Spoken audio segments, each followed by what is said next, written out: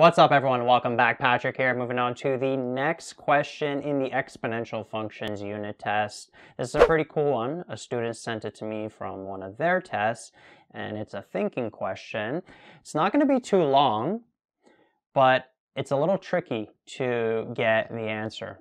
Like a lot of these thinking questions are. Some of them can be long, but a lot of them, they're very short, but then just kind of getting the right answer, showing the right answer can be difficult. And what we have to do here is we're given this weird looking function, which is actually an exponential function, believe it or not. And we have to show that this exponential function is going to be modeling a decay scenario, meaning that the exponential function is going to be decreasing.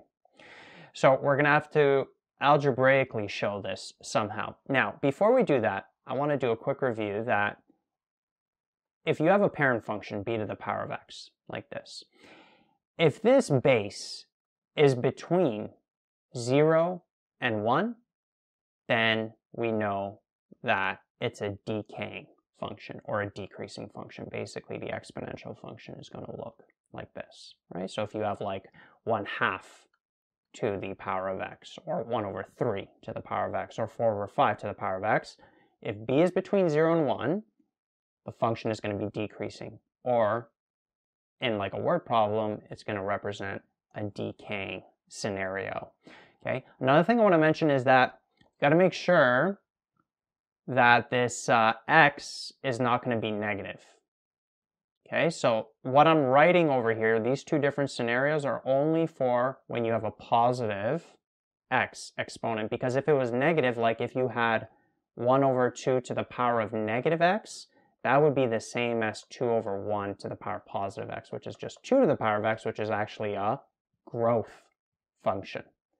Okay, so what I'm writing here, you got to make sure that that exponent is positive, right? Because if it's negative, it means that we're going to basically take a decaying function and then reflect it in the y-axis, and it's going to become a growth function.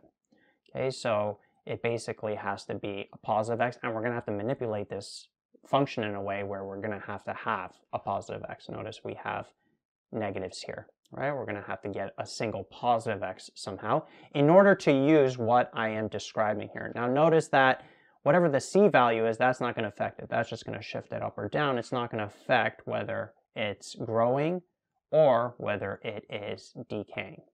Right? And so if b is greater than 1, the other scenario, then what's going to happen is it's going to be a growth function.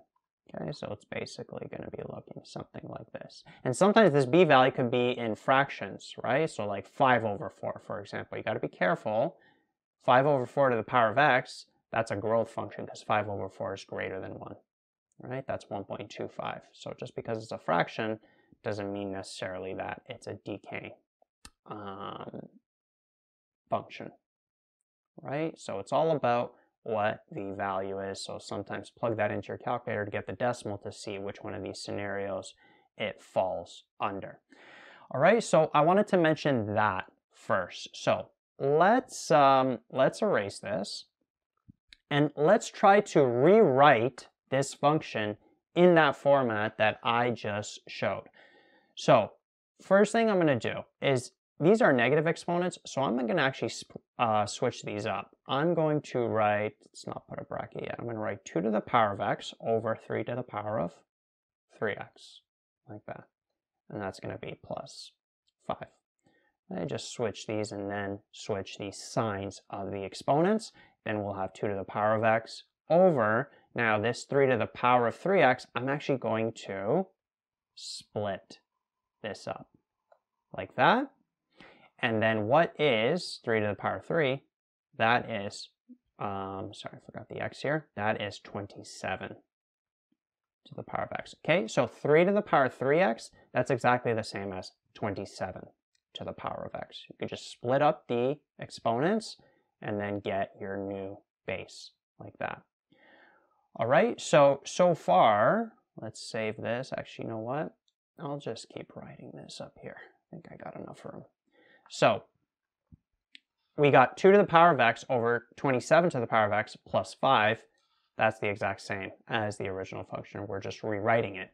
So from here, what we can do, remember that if I have two values in a fraction to that same exponent, I can pretty much just like factor out, quote unquote, that exponent and have the fraction like that. So just notice here we got an x, we have an x, so I could rewrite this as 2 over 27 to the power of x plus 5. And you have to have, in order to use this, sorry, I'm kind of going all over the place. In order to use this rule, it has to be the same exponent. So we couldn't use it up here because we had this 3x like that. The x has to be by itself, and so I had to go through this process of splitting it off and then rewriting the base as 27.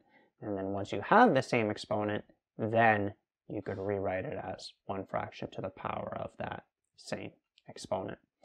And so notice that, well, now it's in that same format that we talked about at the beginning of the question, b to the power of x plus 5. And which of the cases is it? Well, 2 over 27, that is between